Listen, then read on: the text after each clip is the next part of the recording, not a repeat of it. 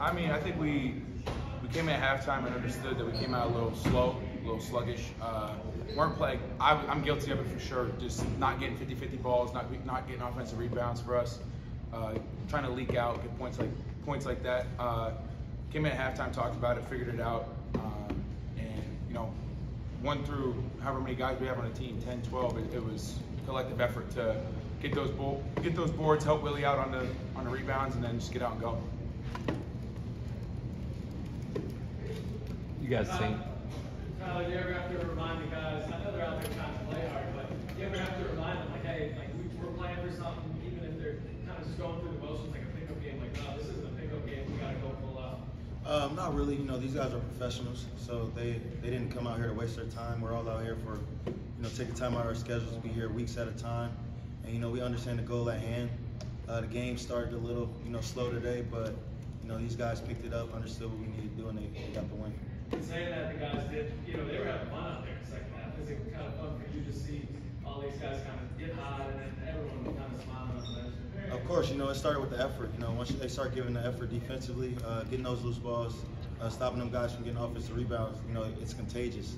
Willie started to block shots, flying around, getting steals, and the offense comes easy. We get easy buckets. Nate starts making threes. He starts making threes. So, it's just contagious when you bring that energy. Tyler, you guys, through that first quarter and even the second quarter, you guys were really playing through Karam when everybody was kind of struggling, other people were kind of struggling. Just what's it like to have that constant there in the first half? And I see like a lot of people kind of, this is honorary Wildcat now, so just kind of talk on how you guys played through him there in the first half. I didn't really see it as other guys struggling. Karam's a monster in there, so, we were just playing through him. I think everything looked that way because of how we were playing defensively.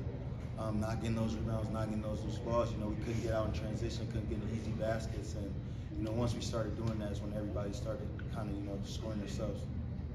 Hey, the electricity bill. Karam, you had 20. I think you had 21 and 12 in the first game.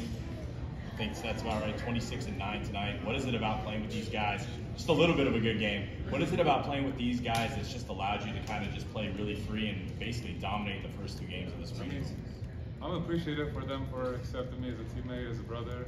Me coming here, not going to Kentucky. I just wanted to be aggressive.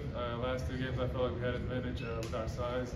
We wanted to pound the ball inside, and we've been successful at doing that. But we have so many different guys that can do so many things. So one day it could be in the paint, like a day it could be dribble drive, threes. We're a versatile team. Karam, have you impressed yourself so far through these two games? I mean, would you thought you've been averaging basically a double-double through two games so far? Not really. I mean, if you look at the past 2 years, I've had good individual success so far in TBT. I hit a couple of game-week shots at Pumas as well. So I have that experience. But also, all these guys, I feel like this tournament kind of reminds me of March Madness, and all of us, we had great success in the tournament.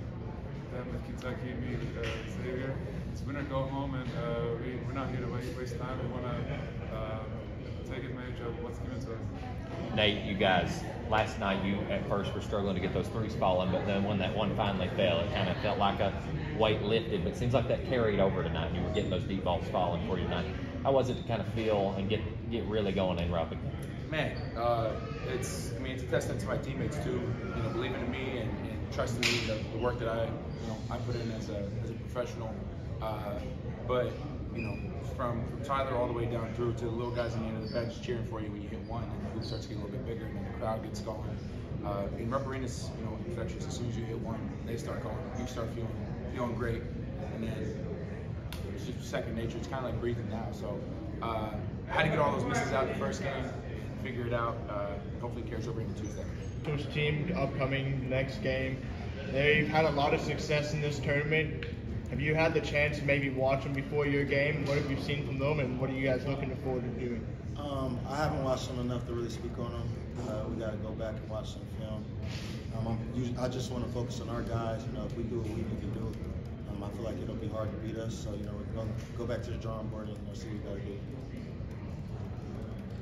Tyler, you guys have shown real flashes of dominance in multiple quarters. Do you guys think you've hit a peak, or is there another level that you guys think you guys can get to? Well, I hope we didn't hit our peak in the second game. But I just feel like when these guys give the effort and energy, we have the skill, we have the talent. When they give 110% and do what they did in the second half, we're just going to be hard to beat. Obviously everyone is here for the same reason, and we're just going to keep fighting. Couple last questions. Thanks, guys. Appreciate it. Yeah.